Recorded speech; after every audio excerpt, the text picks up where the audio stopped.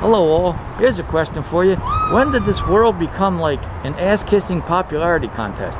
Everything now is so fucking sugar-coated. A lot of people, they don't tell you what they're feeling or what they're thinking. They tell you what they think you want them to say.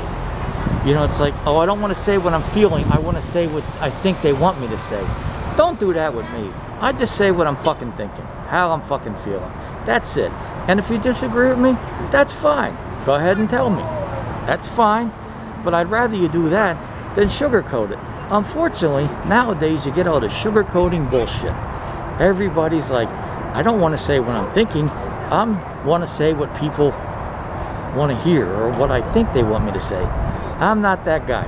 Let's say, for example, someone holds up a Red Sox jersey in front of me. They say, do you think that's a nice jersey? I'll say yes, but I hate that fucking jersey. I'm not a Red Sox fan. Hi there.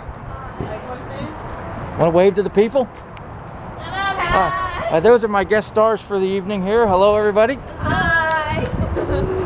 So now, on that interlude aside, it's like if someone comes up to me and says, I think you're a fucking asshole. Thank you, I would say. It's not the first time I've been called one. It's certainly not the last.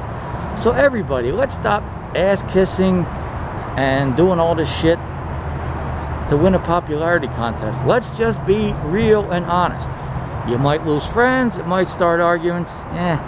You know what? I feel better knowing I can look at myself in the mirror knowing I may be a fucking asshole, but I'm an honest asshole. If I sugarcoated everything, I'd look in the mirror and go, Jesus, you're a fucking dickhead, and I'd want to punch the mirror, which would be stupid because then I got a broken hand, a medical bill, and a busted mirror. Who wants that? That's bad luck and money out of my pocket. I don't think so. So being a sugarcoater could actually fuck you up. But being honest could save you from a broken mirror and less medical bills. There's some food for thought for you.